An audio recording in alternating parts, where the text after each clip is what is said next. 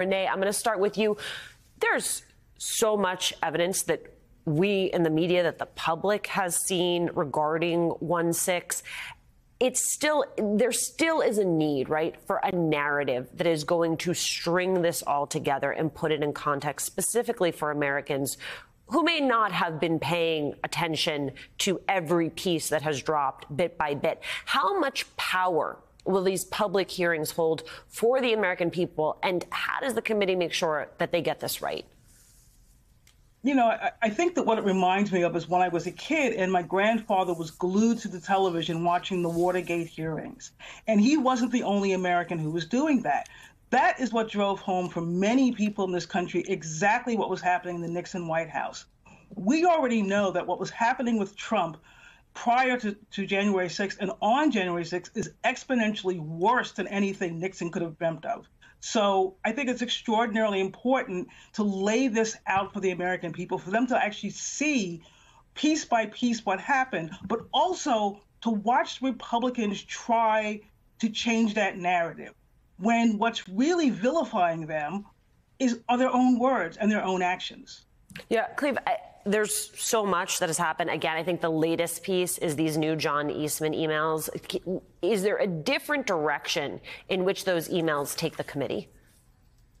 Well, I think one of the larger connective tissue pieces that we're seeing is an attempt to show that the folks rioting outside and scaling the walls of the Capitol had the same aim, if not the same methodology, of folks inside the White House, of legislators inside of Capitol Hill. And so one of the things that the committee is trying to do, or that we see through these leaks and this steady drip of stuff, is to connect everything together and say it's not just, you know, these screaming, marching people on Capitol Hill. It's also elected legislators and people who are supposed to be serving the public interest.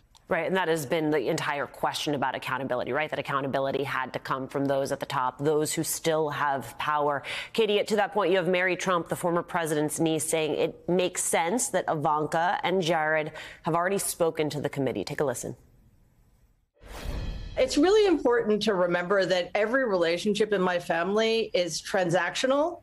And every relationship is conditional. So if it gets to the point where Ivanka and Jared feel that they are in more danger if they continue to defend their father than they would be if they cooperated, then that's what will happen. Because, you know, what Donald, I don't think, understands is that his turning on them or other people is useless because he's the big fish that everybody's going after, right? So, Katie, I want your thoughts on that and also your sense of what we could expect from Don Jr.'s sit down with the committee.